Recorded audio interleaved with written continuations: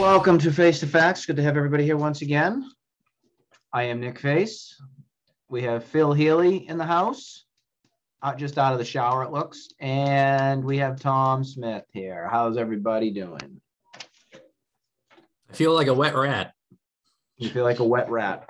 Yeah, I did just come out of the shower. I'm like, I got done with a meeting at NORCAM, and then I did some other work because I'm working from home today, emailing and some editing. I'm like, oh, I have a couple minutes to take a shower, right? And then just, turn into a sitcom-y kind of like, gonna get my shower done. Mm-hmm. Yeah, exactly. Am I wearing pants? You'll never know. That's the thing about Zoom. You just never know. It's a mystery to us all. How are you, Tom? Oh, I'm doing just dandy. Tom's stuck in jail in our back room. So yeah, what is that back room? It looks like they locked me in here, Phil. That's our you have canned goods? That's the timeout room. The timeout room? No, poor Tom. That's the timeout room. Will he ever learn, Nick? Will he ever learn? No. I think I want to start first with the Celtics. I think I want to go with that first because there's a lot of things going on with this team that seems like they're in complete turmoil right now. So I want to. Oh, interesting. I want to hear from our expert, Phil, on what's his take on how things look with this team. Just my overall take. No, it's an I don't think it's too far off. They are not a likable. They are not a watchable product right now. Whoa. I think that I disagree with that. I think that Miami game was amazing.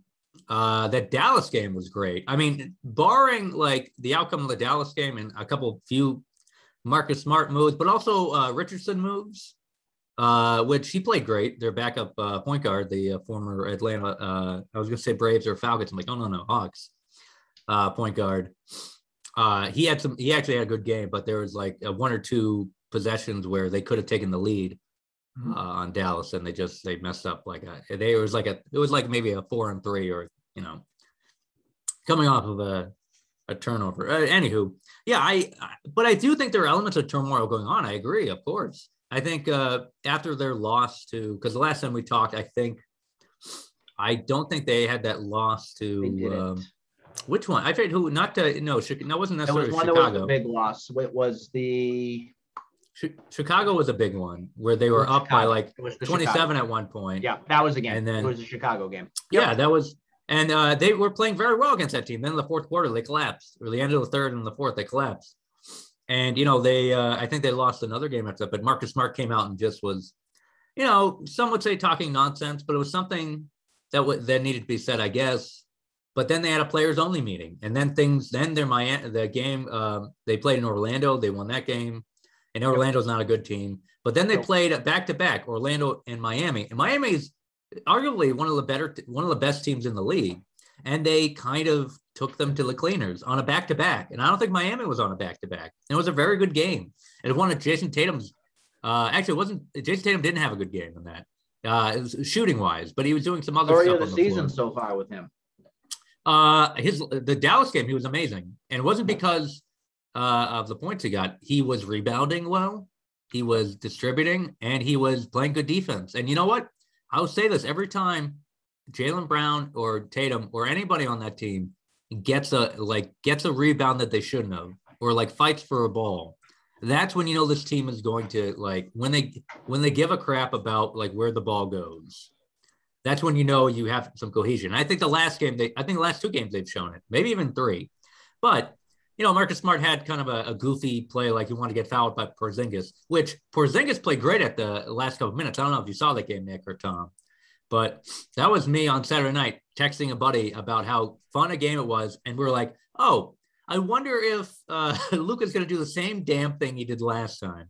And lo and behold, that bastard did. And he's one of the great players of the NBA.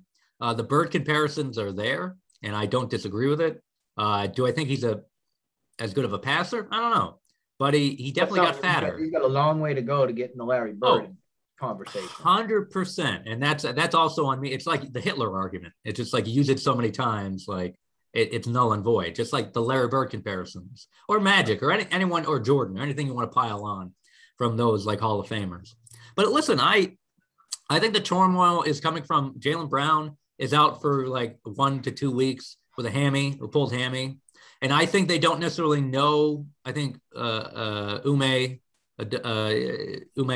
I won't because I'll mispronounce his last name again. I pronounced it correctly a couple of times, but I fail more times than I'm right. But Ume, I think coach, sure. Coach Ume.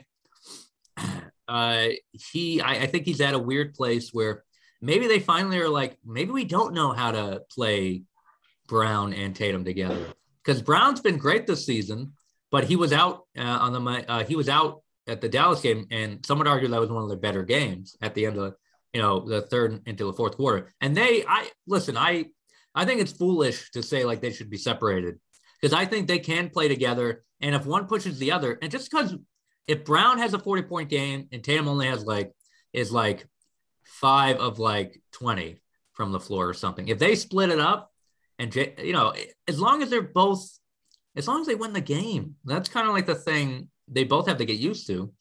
And who has a bigger ceiling? I don't know. Sure, Tatum, but Brown's no slouch. And if you just want to I don't know, if you just want to get him out of the conversation, I don't know. I think that's foolish. But yeah, they're in a little bit of turmoil. I think they don't know. I think they'll be better the next game on I think Wednesday night they play. I forget who they play. But I know the Bruins play tonight. The Celtics play definitely tomorrow night. They play the Raptors. Oh, and they're at home, and they owe them a whooping and the Celtics haven't won at home. That's kind of the biggest weird thing too. That it kind of it ticks me off a bit, because it's like they're afraid. The Raptors, then the Bucks Friday night. Oh, that'll be a good one. That'll be a loss. Well, yeah. If Jaylen Brown isn't in there, I think that's tough. But you know what? The Cavs Saturday night. They do. I think that's a win.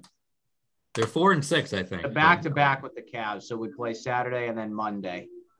Oh, so Friday, Saturday. So is that at home? No, too, it's a Saturday, Monday. Oh, the Friday night game is the Bucks. Bucks, yeah. So Bucks and Cavs will go back-to-back Friday, Saturday. So they go Wednesday, Friday, Saturday, then Monday again. And then we play the Atlanta Hawks. That's no slouch either. No, they're not. They're a good team. I don't know exactly how they're doing this year. I think they're doing well, but they're a good team. Lakers we have on the 19th. Is that at home or in LA? That is at home. Oh, wow. And so they're home for a while. So that will they probably won't see LeBron. Oh, yeah. LeBron's injury, a.k.a. growing old, is kind of what's going on, which I don't know why people are surprised. He's like, what, is he 36? Is that how old he is? I'm ready for him to just go away. Well, listen, man, if they don't. I've never liked him. I never will like him. That's you. That's you, Nick. It is me. I don't share that same. Growing up with him, it's just like the same Magic thing. You grew up Magic or Bird kind of thing. But then as I got older, I'm like, well, he's actually pretty damn good. But that Lakers team, just the last thought, I guess, so you can go and do whatever. But it's kind of one of those things where it's like, money cannot buy you a championship. You can try, and so a lot of times money doesn't hurt, but. Tell the Yankees that. Yeah. Well, I mean, case in point, right? When's the last time they won? 13 years, 325, Garrett, Kermit, Cole. So. Oh, well, yeah, there you go. And even really Mark. Worth all that. Yeah, exactly. Even Mark keep spending, Yanks. What was that, Tom? We woke you up. Only team that money's bought a championship is the Buccaneers. Yeah, I guess. Oh, money buying a championship. Yeah, a little bit, I'd say. But other than that, I mean, money doesn't hurt. But yeah, Russell Westbrook, AD, Anthony Davis, Carmelo Anthony, and who else is on besides LeBron? But that was the big Russell Westbrook and Carmelo Anthony. Who, I mean, Westbrook isn't a good player, but he's older in the tooth too, and I don't think he has the drive. Do you? Do you see that in him? No. Oh, I think listen. You need to get better role players for yourself. But I don't know. I think the Lakers are a doomed cause. It could surprise me in the end. Waiting for me to actually sit down and enjoy a basketball game again. That's what I'm waiting for. When was the last time you enjoyed it? Paul Pierce, Garnett, that Oh my era. God. That era. All right. That era. I'm sorry, guys. And I know, Phil, you like Tatum and Brown, and you like this crew. I don't. So I'm what, going to be honest. I what don't. about They're him? not winners. They're not going to win here. I don't want to be, Mr. Negativity here, but let's go. Let's get somebody in here that can get something done. Oh, here we go. I'm So willing to then- just get them out of here. Oh, all of them? Clearly, the toxicity in the locker room, I think it's led more by Tatum than it is Brown. Interesting. There's a lot of immaturity and there's no accountability. I look at that not the Bucks game, the Bulls game. And after that, those two turtles snuck out of the garden and wouldn't man up and talk to the media after the end of the game. That told me all I needed to know right there. That told me everything. Who, Tatum Marcus and Brown? Smart's sitting there and he's being honest and he's saying, This is what's going on. This is what the issue is. It's these two clowns not being team players. That's what it is. But I don't think the coach yet, Udoka has the balls enough to discipline these guys, like a Doc Rivers would in a way with that Pearson, Garnett, and Allen kind of team. Well, no, I think that's hold on. Let's cut that off on the same page. I think the Doc Rivers, that internal issue. The more I thought about it, I think that's what's going on right now. Well, the Doc Rivers thing isn't true. And Tatum are two jealous little imbeciles right now of Marcus Smart because Smart has tenacity. Smart has that leadership kind of thing to him, but he's not as good. That's the problem. I think you're right that Marcus Smart has that. He has that edge that maybe, or has that willingness to do whatever to win, and sometimes to a fault where he doesn't have the talent. And also, I agree with that. He'll try to, like you said, he'll try to get in that big spot, and like he did against Porzingis against Dallas, he totally messed it up. And you try to find the shot, not try to go to the line for it. But I mean, a lot of people in the NBA do that. So not to say it's good, but that's part of the culture. Well, I shouldn't say that. That's a stupid way of putting, because it doesn't. I hate really the say culture anything. in the NBA. There you go. There are parts of it. There are parts of it amazing. But let me get back to your Doc Rivers blatant lie. Doc Rivers wasn't the disciplinary then. He really wasn't. You know who was? I think he pushed these guys a little bit. No, I think you're right there. But I think Udoka can do that over time. I just don't think he can do that. Doing it. And he's because it's only been a month. You got to know you got to know your place before you put your foot down and make that happen. So I don't give Udoka. I'm not criticizing him. I'm sorry if it came off like that. No, I don't. And I'm not. I'm more attacking the. That's why Brad Stevens got worn out, because he couldn't deal with Tatum and Brown because of their antics. Because they toned him out, is what they did. They toned him out. They said, screw him. I'm going to do whatever I want.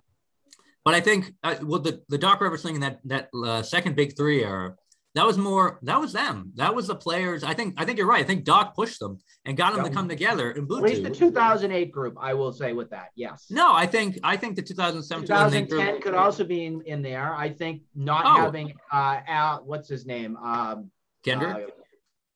Kendrick Perkins, thank you, was one of the reasons why they didn't win. I do, because he was the glue in that locker room.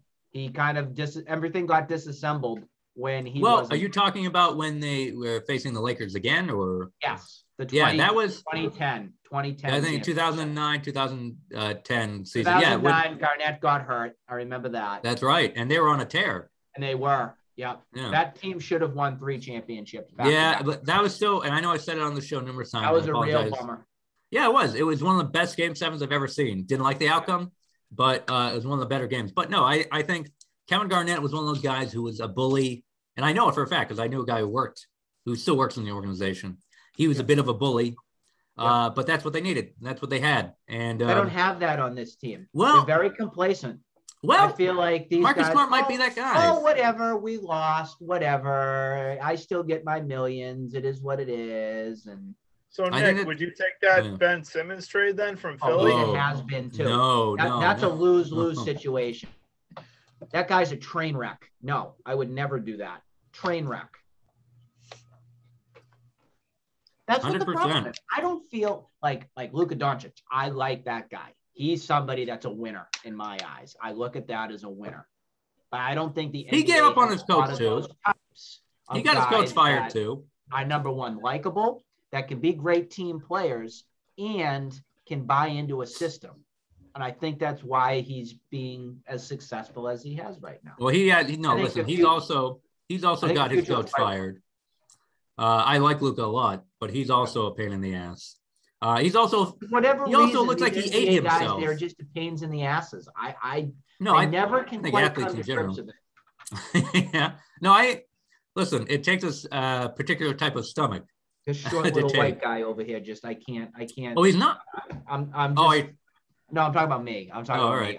I've never gravitated to that, basketball game. Oh, I love it. I love the flow, but I understand that. But I never gravitated towards hockey because my ankles are crap.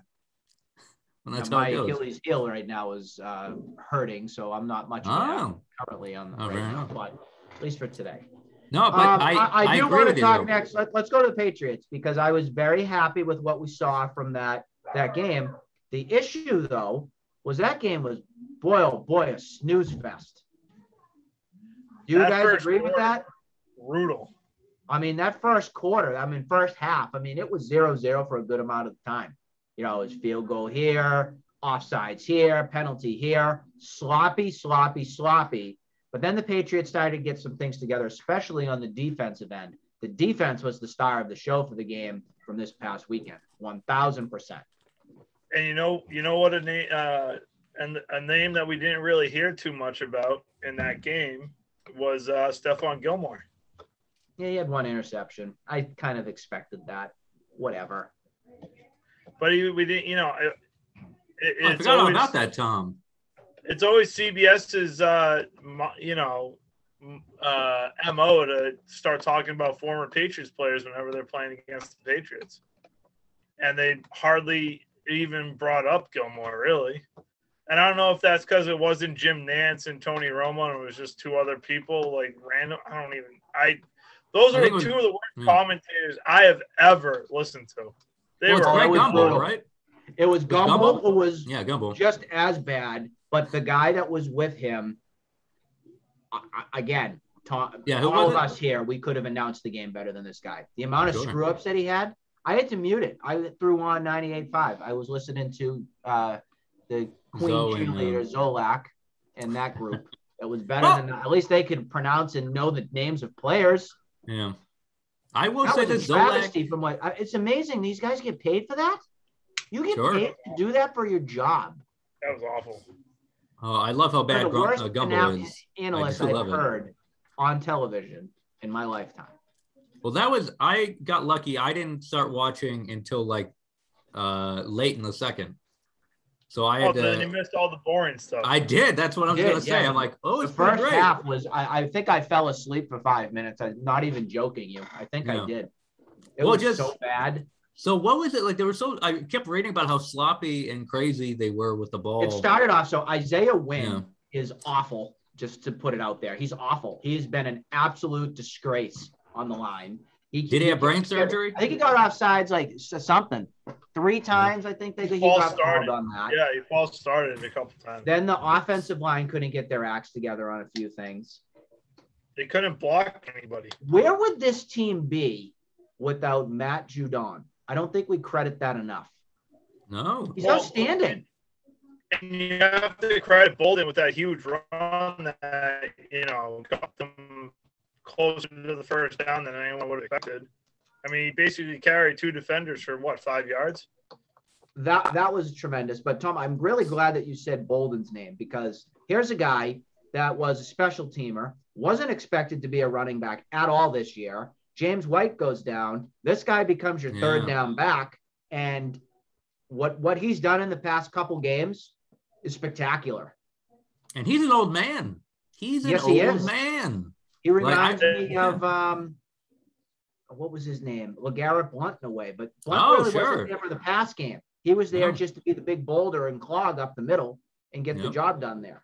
So this is, can it be sustained? That's going to be the question here, because trade deadline's pretty much past here. You can't really do much of you have what you got right now. OBJ. That brings us to our next thing here. That's what I was gonna, I think, Tom, you know my stance. I don't know if Phil knows my stance. You might, because I'm so predictable with it. I think I'll guess it, yeah. There you go. Odell Beckham is now a free agent. He has to pass through waivers. And if, goes unclaimed by a team, pretty much he has to okay where he wants to go and everything like it. But what would you do with that move? Is OBJ needed here, or do you agree with me and put him on Exile Island and deal with what you want to right in front of you without him here? He's a crybaby. I mean, Thank the guy is crying about Baker not throwing him the ball, and he's getting so many targets. And there's a reason why Baker's not throwing it to him anymore. He's not catching anything. The guy's literally throwing it right to him, and he's not catching the ball. Yep. Well, why would you want to throw the ball to him? Why would you want to make him a primary target? Yeah, I mean, I was gonna say, yay for his talent, nay for his overall being. But if his talent isn't even there anymore, then what's the trade-off? You really want to know my take on OBJ. I've never been a fan of him from the start. I think he's a poor man, Chad Ochocinco. I think he's a poor man, Ochocinco is what I think he is. I actually think Ochocinco was more talented than OBJ. He was blown up by the media, all this hype for a good year or two, and then he got hurt and then pretty much disappeared and didn't really turn into much. I think he's a cancer on any team that he goes to. So if the Patriots do bring him in, it's not going to be pretty. I don't think he puts them over the top, but I think he creates a problem within the organization and the locker room. I do. I think he's a selfish SOB. That's what he is. If you have worse a young than Antonio Brown. I think he's worse than Antonio Brown. Because I remember there was a debate that we had maybe a year or two ago when Newton and OBJ. Yep. And I said Antonio Brown. I take that chance. Yep. I did say that. I have never been an Odell Beckham fan. I will never be an Odell Beckham fan. So if he comes here to the Patriots, that's their shame. Because if he's going to create a circus around him, I think, if it happens. Now, I'm not ruling it out. The reason why I'm not ruling it out, who do the Patriots play this upcoming Sunday? The Browns. There you go. And Odell has a thing of sticking it to people, to being, he's Mr. Show. He has to do that show and, be an actor and be the drama queen that he is. So I wouldn't be surprised if there's some sort of thing, because Belichick loves him. He loves him, and he wants him here. Well, Brady wanted him here too. Well, there you go. I do think that Brady would obviously chose Brown over Odell. We all know that. Well, yeah. Do you think there's a chance to go to Tampa Bay, but you have like 80 different receivers there? No, we would have already heard that. It already would have been done if he was in Tampa, I think. Well, there's so many. They have so many receivers. It's obscene. So I was going to say, if you have a dog with you, Nick, it's more of it's just like your leg is growling. No, that's my beast underneath me. Yeah. That sounds like a children's book. My beast is the beast underneath. I guess it turned into playtime under here. Oh, so that's my take on that. Yeah. I am very happy with how the Patriots are at. They're at 5-4 now. They're definitely on the up. Should be able to get that win against the Browns this Sunday too. Should be able to get that done. It's going to be a good game, right? It'll be a good game, but I think they can pull this out. And I think I want to see more consistency from Mac Jones, because the past two games have not been great. It's been salvageable. Nothing bad, nothing great, but I really want to see a good game from him. I think he's due. I think it's time that he stepped up and we figure out maybe some connections with a unsung hero. Maybe it's Aguilar. Maybe it's Aguilar getting a touchdown. Myers gets his first touchdown pass. Yeah. Yeah. Well, and maybe maybe ankles are turned. Who? Maybe ankles are twisted all around. Just like it's good luck. He just goes up to all his his offensive linemen. Yep. A little crack. That's one thing. Which is just that guy Dunn, or what's his name, the linebacker.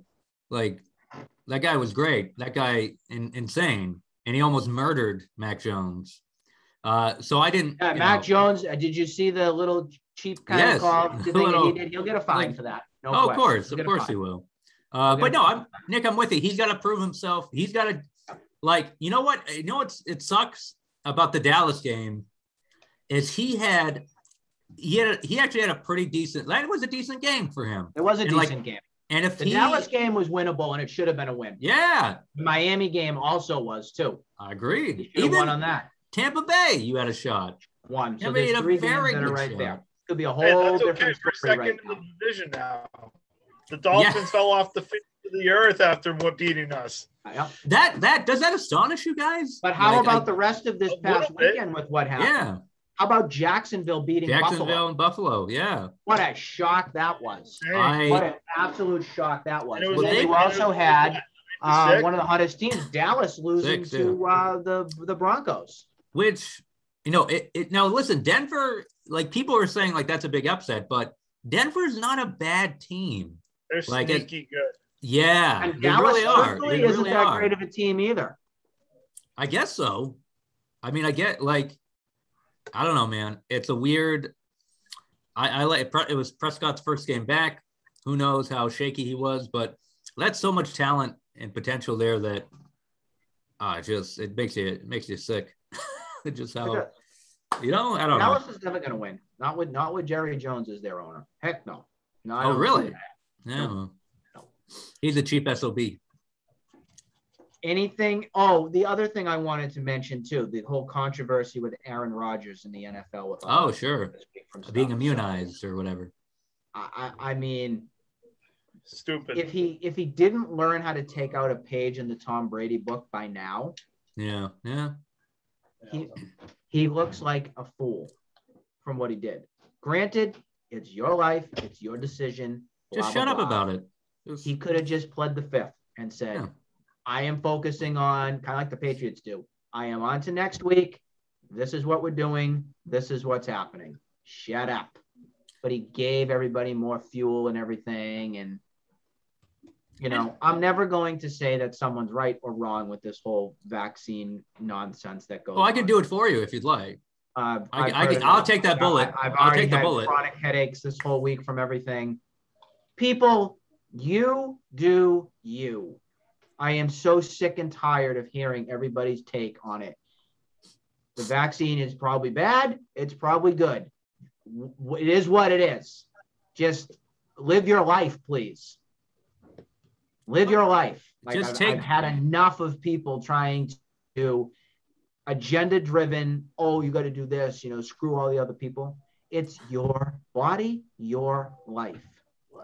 Well, also, just be courteous to people. That's all. Like, that's not There's a big, no like, common courtesy to anybody. Yeah, just one be way thinking it's disgusting behavior. This world that we go with. Even if you choose not to, which I don't agree with people who don't choose to do it, but even if you don't, then you're taking the risk. You're taking X, Y, or Z risk.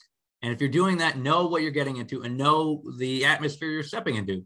And Aaron Rodgers we talk about like the NBA and millionaires who don't give a crap. I mean, Aaron Rodgers, he doesn't care. He doesn't care about his team. He doesn't care. I used to really like the guy. He hates the Packers now. I mean, we all know that. Yeah. But I mean, just in general, like doing something like this, and it's just like, but who, like, I'm sure someone would pick him up in a heartbeat, but still, like, come on, I don't know. And also, he's got more than enough money to do what he's doing and not like, fall flat on his face. If you or I did this sort of thing, or any of us here, it'd be monsters. But yeah, whatever. What are you gonna do? He's not on my fantasy team. Actually, I won a game because he isn't. For the very first time since probably 2000, whatever fantasy came out. I don't have a fantasy team this year. Just didn't have time. Didn't focus on it from anything. So this is my first year. I'm doing very well. Is it? So, knock on wood. Knock on wood. Yeah, there we go. Thank you, Tom. Right there. So we'll see. Let's move next to the Red Sox and the rest of baseball because we have a new world champion. That is the Atlanta Braves. I know Major League Baseball is thrilled about that, but I am happy for the Braves. I am. It's the first championship they've had since '95. I've been a Freddie Freeman fan. I think the guy is a good, solid MLB product that's out there from stuff. So I'm happy to see him win. And they were underdogs big time. You always got to root for that underdog kind of thing. So we have a lot to like from this Atlanta team. They didn't have some of their key players. Acuna was out, Marcell Ozuna on that domestic awful business that was going on. Charlie Morton was down, one of their pitchers they had brought in. So it was nice to see what was happening with with everything going on with the Braves. Can I, I'm just going to mute this for my second for 1 minute. I'll have Tom and Phil just talk about the Braves just for a minute. Oh, all right. Now he's gone. So now. Now we can talk about whatever. No, that was honestly, that was one of my favorite World Series, non-Boston World Series to watch because first of all, the Astros are trying to make it back after cheating and all that scandal and everything. Second, the Braves have always been one of my favorite teams in baseball ever since Chipper Jones and Andrew Jones and all those days. Greg Chipper Maddux, Jones, yeah.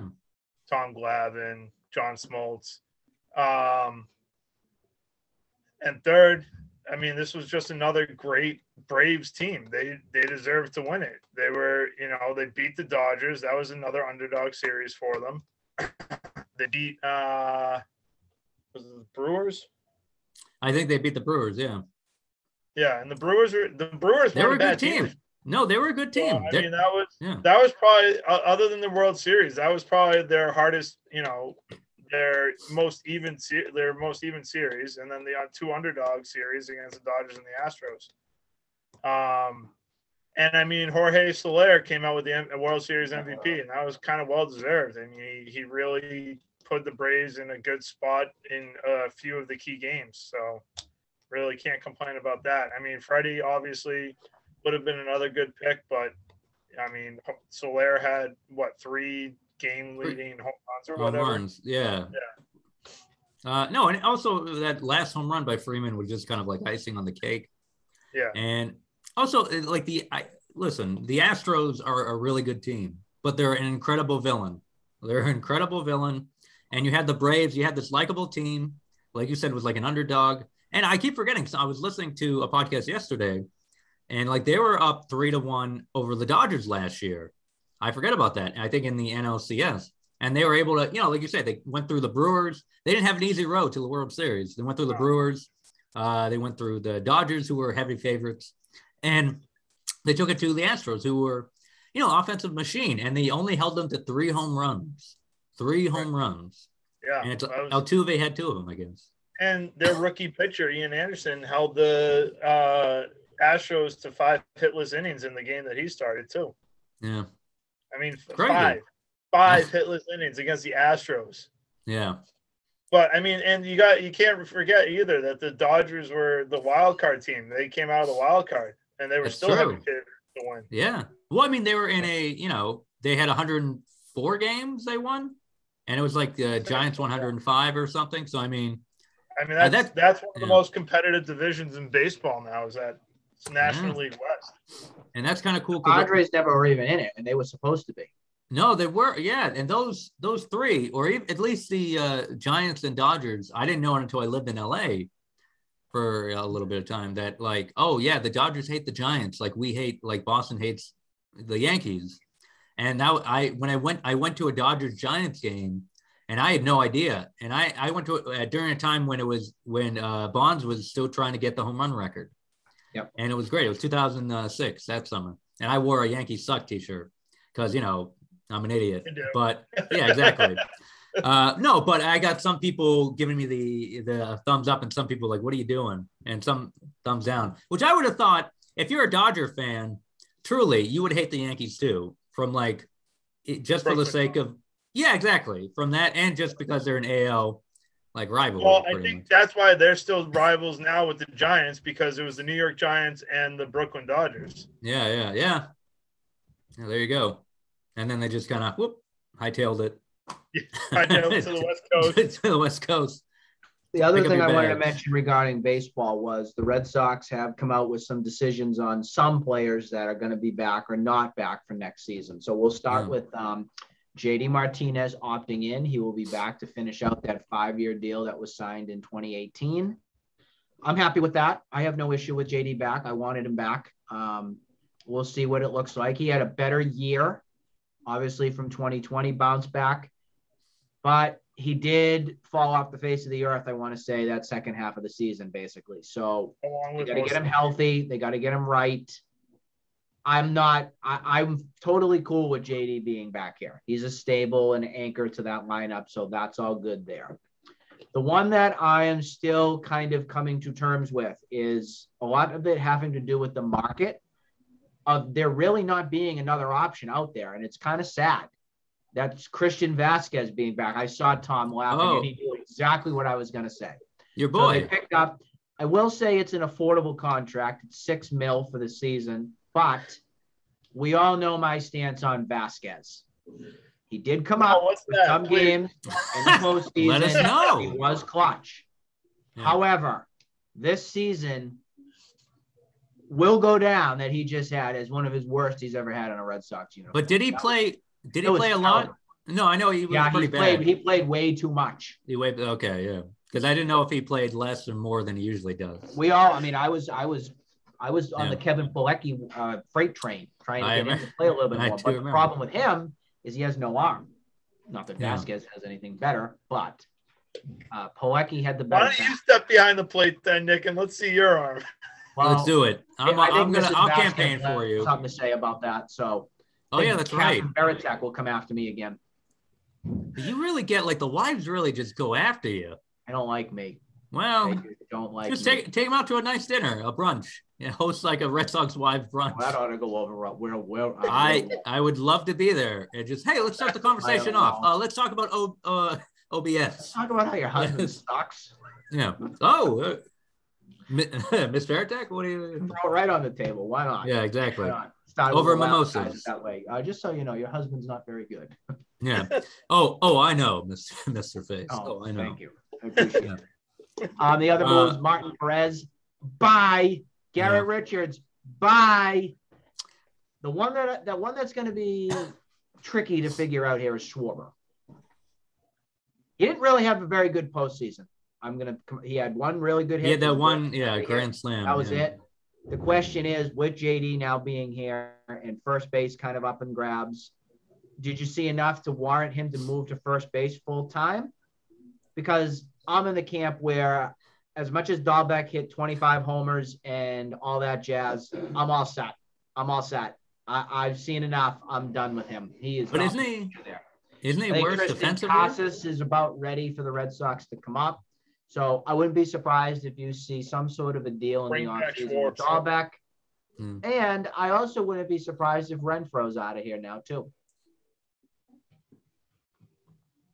Because of how bad his postseason was. I mean, those two right there were big time reasons why it didn't go the way it should have for the Red Sox. The other questions that you have to figure out is Devers. Is there going to be some sort of an extension with him?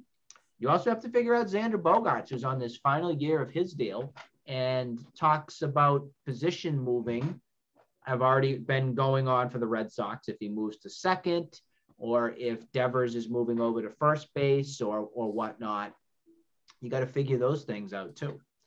One of the big names out in the free agent market right now is Carlos Correa from the Astros. He's shortstop. That's a question that's got to be determined on what's happening with Bogaerts. So that's one to decide on. Clayton Kershaw is now a free agent. Justin Verlander is now a free agent, throwing and everything. You also have Marcus Semien, who's a free agent, who had a fantastic season for the Blue Jays. You got him out there. So you have some things to figure out. I think pitching is going to be important, but I also think it's going to be a little bit more improved from this past season. You'll have Sale hopefully a little bit more healthy and anchoring somewhat of the rotation. Rodriguez was offered his arbitration total of $18.5 million. So will he take that for the season, or will he go and explore something else with another team? The jury is still out on that. You have Tanner Hulk, who hopefully will slide into that rotation and give them a nice piece. You have Evaldi. We all know and really like Evaldi with how well he's done. So I think pitching is going to map out okay. You got to really figure out that bullpen.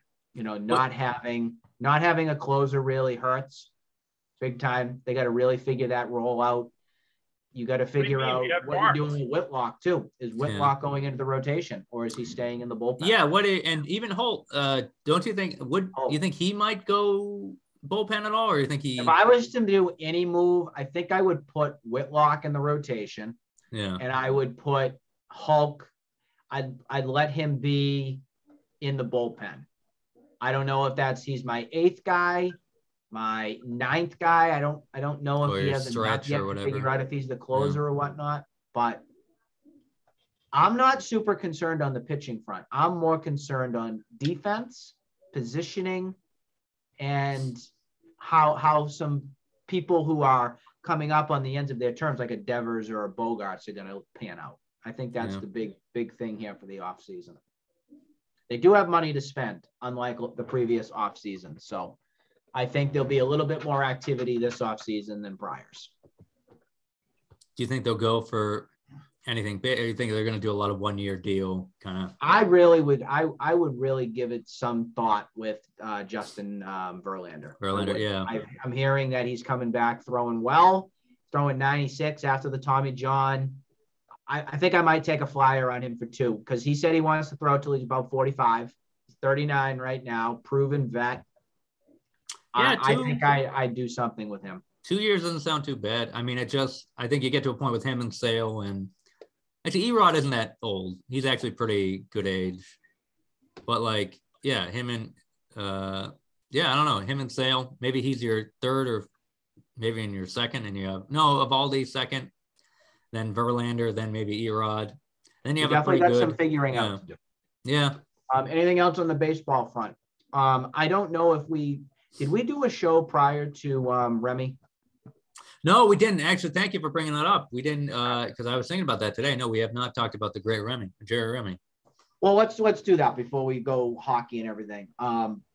Waking up to that news on Halloween, the 31st, that was heartbreaking, because I think we were all under the assumption that the end was looking pretty near for Remy when he threw out that final pitch, or that he threw out the ball in the wild card game against the Yankees. He came out with the oxygen tank and everything. He didn't look very good. And after hearing other people's reports on everything about that, they already kind of knew that this was bad, this cancer that came back from everything. And I don't know what it's going to be like without not hearing Remy on a broadcast or seeing him a part of the park anymore. It's really sad to think about, because he's been such a part of the franchise and the team for decades. You already don't have Orsillo on the call. Now you don't have Remy. I mean, this is basically like a whole new thing now. And it's awful. I mean, he battled it for what? 10 years? Yeah, 2009, wow. I think it came out. He had his first thing. I don't know of another person who's fought cancer for over 10 years and continued to. I think he was on his 6th round of this. Yeah. I mean, how sad. Well, I mean, it also how glorious he was able to, extend his life and kind of be that meaningful and being in people's lives. I mean, he thrived, it seemed, on, hey, he was the president of Red Sox Nation, whatever that may mean to you. Like you said, he was I remember with him with McDonough too. I remember when, for a while, he's always been the commentator for me, the color guy. And, I do want to credit Sean McDonough for something, because there's some people that still think that Orsillo was the one that crowned him the Rem Dog. That was Sean McDonough. Yeah. Sean McDonough did that. Sean McDonough was the Red Sox broadcaster from 96 to 04. Orsillo came in 2001, and he was there till 2015. Yeah. And the craziest part of all of this, and Tom will know this, and Phil, you'll probably hear it too, people are still outraged at the fact that Orsillo is not with the Red Sox still. Sure. I'm not the only one. I mean, I was going to say, you're one of them. Stands with it, and I still can't come to grips and terms on why that happened, because Orsillo and Remy were the best broadcasting crew in baseball for that time that they were together. There's no ifs, ands, or buts. I don't want to hear it from another. They were. The comedy that was it was kind of like a Seinfeld episode with them when they were doing their stuff. You had, I remember one of them was remember the pizza incident where somebody threw a pizza at the guy? I don't know if you guys ever saw it. One of the fans threw a pizza at somebody, and there was the whole pizza fiasco that went down. There was another thing that Remy losing a tooth during the broadcast. That was another one that was hysterical. It was like a comedy hour with them. That's what made the games fun. Because baseball is drawn out and boring and they're long games. Oh, the air guitar. They added in another element to capture your audience, to keep it funny and keep it moving and keep it cool. And that's what made them so unique and special. Yeah. Yeah, I mean, like Bedtime Dave. Okay. Oh yeah, I love him as a radio broadcaster. I think he's good. But I also love Consiglione. I do love Egg. I mean, for radio, Consiglione. Castiglione. It's great. But I've said it here in numerous times, but the whole joke about him is, and he hits it way back, and the shortstop has it. That was Trupiano. Trupiano was way back. Yeah. Oh, was it? Yeah. Oh, way back. Yeah. Way and back. It's caught by the ball boy. Yeah. But it's, I don't know. But Remy will be missed. There's so much good times with him. It's like, you think of the summertime, you think of baseball. And like you said, baseball can be an inherently boring ass game. Big time. But I'll admit it. Well, no, but also it's a volume game. Like any sport can be very boring, especially if you have 162 games of it. And you tune in to talk to these guys and just hang out and just see what's up. And sometimes it's just white noise with these two funny weirdos at the end. And also Remy, he knew what he was, not to say other announcers don't, but he knew the players, he knew what was going on, and he was a fantastic analyst. Yeah. Fantastic. The way he called things and knew kind of what was coming before it happened. That's what with him and Norcilla were crazy. That's what I think I really enjoyed the most out of the games, is because 9 times out of 10, a lot of these guys, case in point, this football game from the Patriots this past week, where you have a guy on there who has absolutely no idea what he's saying, calling, or doing. Remy's there, being an expert on how the game was played, former player and everything, getting his inside, information from stuff. I will say, and I don't like to give O'Brien credit from times, but when it was O'Brien, Eck, and Remy, that was one of the best boosts and best calls of the game that there ever has been. Yeah, and so he's gonna be deeply sorely missed. And it seems like good in his community, good to his family and friends. And I do hope that Jersey Street turns into Remy Way. I do hope it turns into that. Are they trying to do that? Around for it, they are.